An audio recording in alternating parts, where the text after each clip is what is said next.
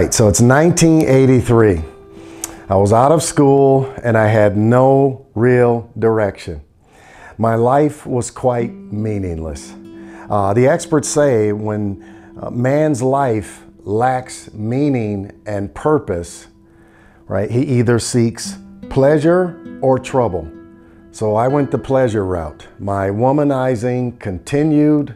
I'm all over the place with all kind of females. I was young and I felt like I had every right to run as many women as I wanted to, right? And then you know, go get with your little friends and talk to them. Man, how was that, man? What y'all do last night? Where y'all go? And all this. And so, you know, I allowed them to just feed the sinfulness. I thought so. I was thinking it's perfectly normal. But it was awful. As I look back now, it was an awful time in my life. I always had a job.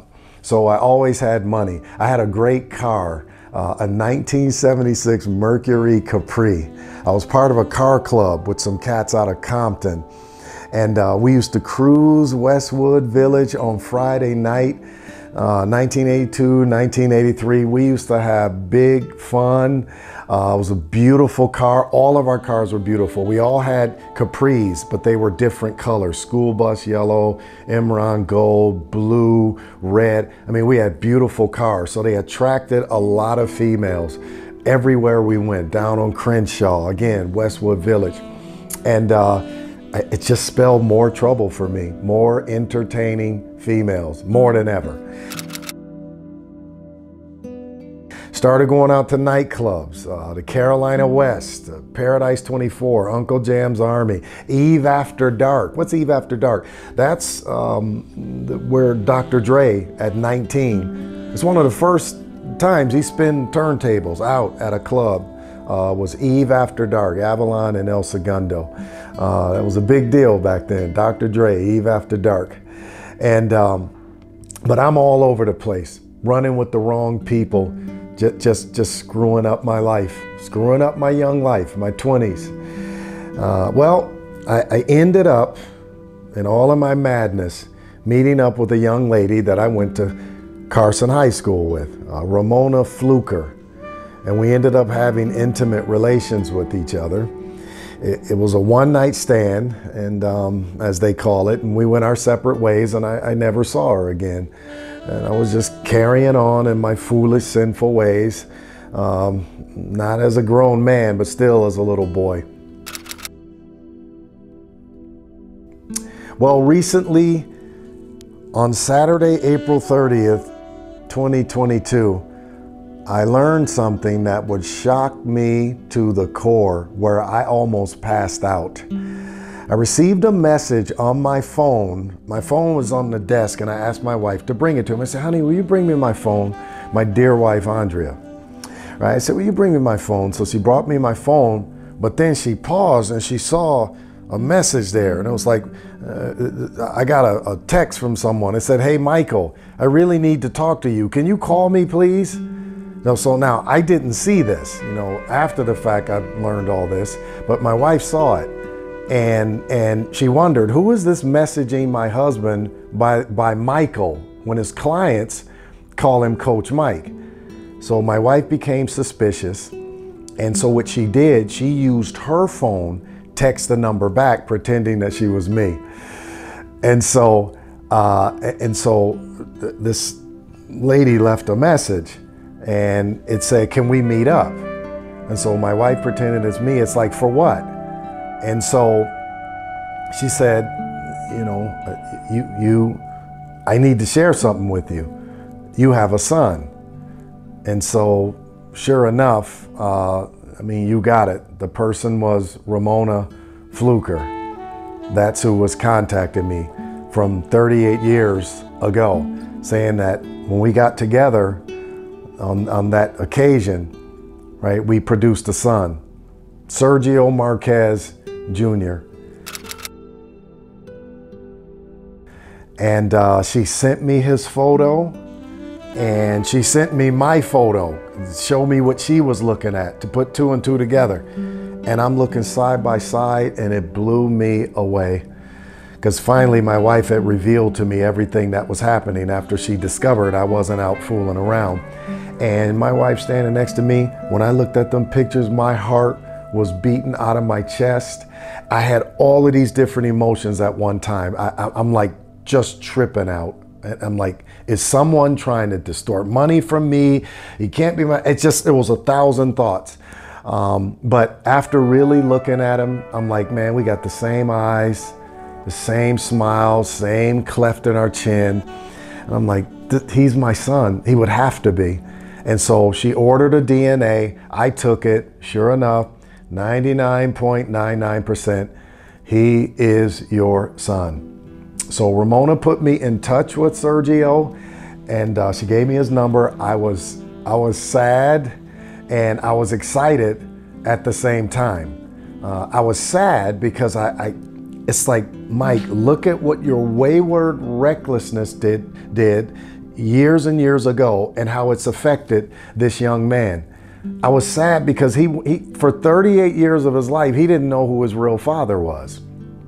In fact, what blows me away is I know his real father, Sergio Marquez Sr. He was on the prom court when we were in high school.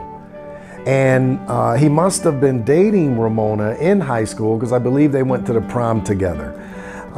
So that was like, wow, I found that out. It's like, so I've known his father my whole life. We went to high school together. What a trip.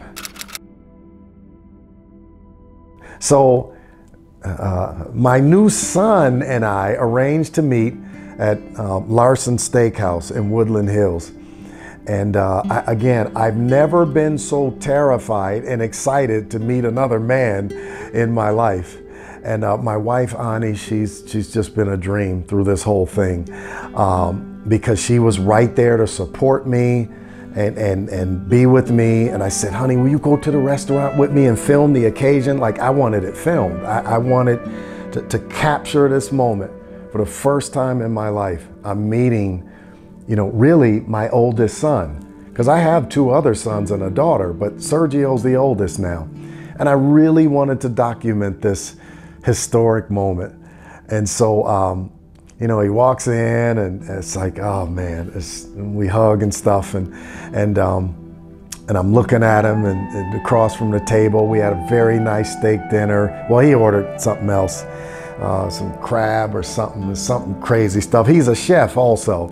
So he ordered something, I can't even pronounce it. He's such a sophisticated young man. And, but we have a lot in common. When we smile, we look almost identical. And well, my head is like 10 times bigger than his. But he won prom king. I won prom king and homecoming king. He would have won homecoming king, but he was on like the, he told me he was on the leadership board or something. And they felt like that would have been unfair if we had let you win, something like that. And so, but to me, he was still homecoming king, just like his dad. But he's Howard educated, an entrepreneur, like I say, a chef focused on his goals. So I'm really excited to continue getting to know him. I don't want to be pushy. Like, again, this is the first time for me. How do I handle this, right? But I just said, give him some time. I don't want to be pushy. I don't want to come in and say, I'm your daddy now and all this stuff. No, right? It's too much time has passed for that. Plus, he loves his father, Sergio Marquez Sr., and I respect that. But biologically, yes, he is my son. So, wow, what a big shock. The biggest shock of my life to date. My son, Sergio Marquez. Yep. All right, now back to 1983-84. So I continued once again down the wrong path. I became so out of control that I went on disability. I partied even more, coming in real late at night, experimenting with cannabis, which of course is weed, but the sophisticated name today is cannabis. but back then it was weed, and it wasn't legal, and it was very much frowned upon, and I'm fooling around with that stuff and just running with the wrong crowd. I was so out of control. My mother said, "This is what you're gonna do, son. You're gonna go back to school, or you're gonna get a full-time job, or you're gonna leave my house." And I was like, "Man, she can't tell me, I'm a grown man," just like a young fool. And so my mom told me to leave.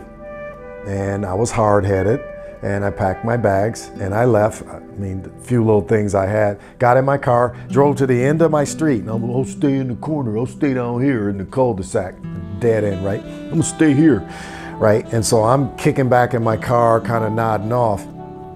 And a young kid whose parents I knew their whole family, he knocked on the door. "Mama wants you to come here. She want to talk to you." I was like, "No, it's fine. I'll just stay in my car." She's like, "Mama want to talk to you." So that was Mrs. Griffin. So the Griffins let me stay in their house. They say, "You can come stay here." They gave me a bedroom. If I want to eat their food, you know, I can. It was great. They let me park my car in the garage to keep people from stealing it. And I blew that opportunity also. Just a young fool. I blew that too. I ticked them off so much, they was like, "You gotta leave. You gotta get out," right? So I said to myself, now what? What am I gonna do? I'm out on the streets. What are you gonna do, Mike? But the Lord was with me, because there was a man that helped me turn my life around. I knew this man my whole life, and he was always like a father to me, and he helped me turn my life around.